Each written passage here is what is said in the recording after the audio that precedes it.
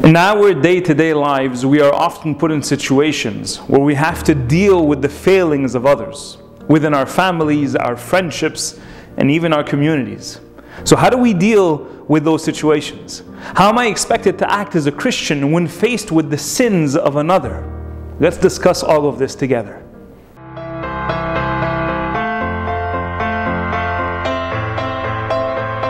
Welcome to Answers from an Apostolic Faith. In the name of the Father, and the Son, and the Holy Spirit, one God, Amen. So how are we supposed to deal with the sins of others? What should be the Christian response to another person's trespass or failing?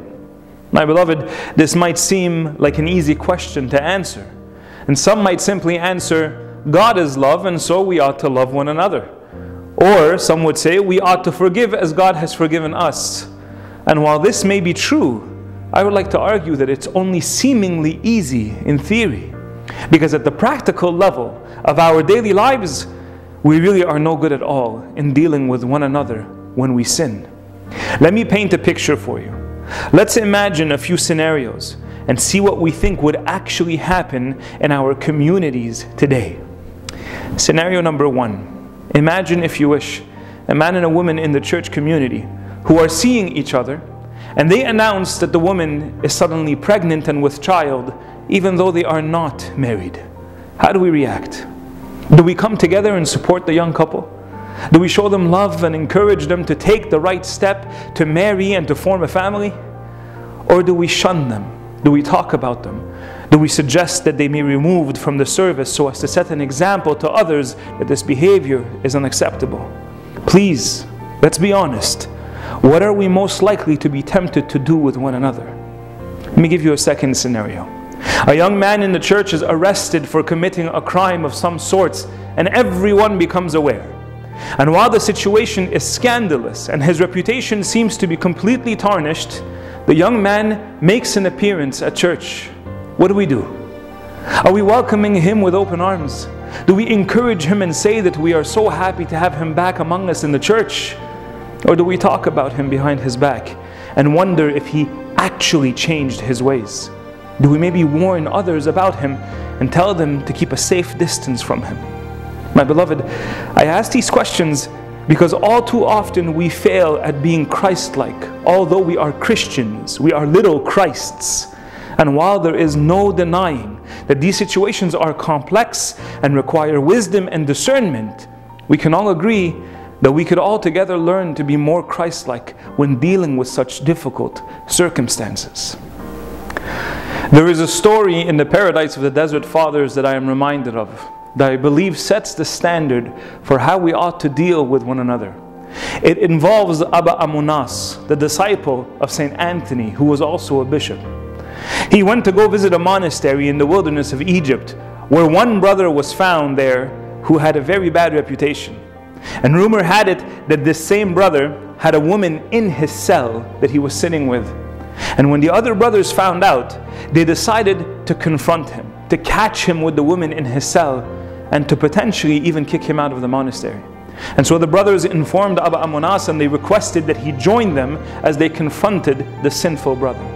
And when that same brother heard that they were coming for him, he hid the woman underneath a large barrel or a cask in hope that they would not find her. So let's go ahead and read together exactly what happens next. The crowd of the monks came to that place, and now Abba Amunas saw the position of the woman clearly, but for the sake of God, he kept a secret. He entered, seated himself on the cask, and commanded the cell to be searched. And then when the monks had searched everywhere without finding the woman, Abba Amunas said, "What is this? May God forgive you." And after praying, he made everyone go out, and then taking the brother by the hand, he said, "Brother, be on guard." And with these words, he withdrew. My beloved, there is such a great lesson to learn from this story. While Abba Amunas knew very well what had happened, he opted to cover the sin of his brother, the monk. While he witnessed the evil committed by the monk and knew firsthand that the woman was indeed there, he foresaw a greater evil, the loss of a brother. A brother that Christ our Lord died to save would be cast out. And so he urged him to repent through the guarding of his soul. He addresses the person without guilting or shaming him. He did not even lecture him on what is acceptable or unacceptable for a monk. No. Instead, he covered his brother's sin and encouraged his repentance. My beloved, we need to remember that in the thanksgiving prayer of the Coptic Orthodox Church, every single one of us, all of the believers, we come together and we say the following: "Let us give thanks unto the beneficent and merciful God, the Father of our Lord God and Savior Jesus Christ. For He has covered us, helped us, guarded us, accepted us to Himself, spared us, supported us, and has brought us unto this hour." Notice how we give thanks to God, for He has covered us. Imagine, if you wish, that the Lord would remove His grace from us and we would be left uncovered and exposed. All that I do in hiding is now suddenly openly declared for all to see. What then? What would become of me? We also give thanks because the Lord spares us. He does not throw us to the wolves, as the saying goes. No, the Lord sets the standard of how we ought to treat one another. Truly, Abba Amonas understood this, and so he covered his brother and spared him, just as the Lord did for him. One last example for us to consider is how the Lord reacted to the sinner woman who was thrown at his feet in John chapter 8 after she was caught in adultery. The scribes and the Pharisees, they asked the Lord to judge. And here our Lord sets a new standard of what ought to be done when dealing with another sin. Let's take a look at what the text tells us.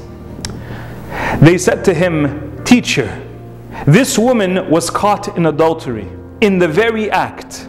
Now Moses in the law commanded us that such should be stoned. But what do you say?" And this they said, testing him, that they might have something of which to accuse him. But Jesus stooped down and wrote on the ground with his finger, as though he did not hear. And so when they continued asking him, he raised himself up and said to them, "He who is without sin among you, let him throw a stone at her first." And again he stooped down and wrote on the ground. And then those who heard it, being convicted by their conscience, went out one by one, beginning with the oldest even to the last. And Jesus was left alone, and the woman standing in the midst. And when Jesus had raised himself up and saw no one but the woman, he said to her, "Woman, where are those accusers of yours? Has no one condemned you?" And she said, "No one, Lord." And Jesus said to her, "Neither do I condemn you. Go and sin no more." Now, let's not be confused here, dear brothers and sisters. This isn't the Lord letting her get away, or Him turning a blind eye to what has been done. Not at all. However, the Lord is more preoccupied with saving the person, in this case, the adulterous woman, who is of much greater value than the condemning letter of the law. You see, God's sense of justice is different than ours. The world erroneously believes that justice is some sort of legal penal system where bad people get what's coming to them in order to learn some sort of lesson. That's not at all our understanding of the word. For the Christian, justice is when wrong is made right, when a person is redeemed or realigned, literally justified. And so this is what He offers the sinner woman. He redeems her and offers her back her dignity. He realigns her to His will through this process, and she is justified by Him. And to be clear, He clearly says, "Neither do I condemn you, but sin no more." The calling to repentance and to a godly life is always there.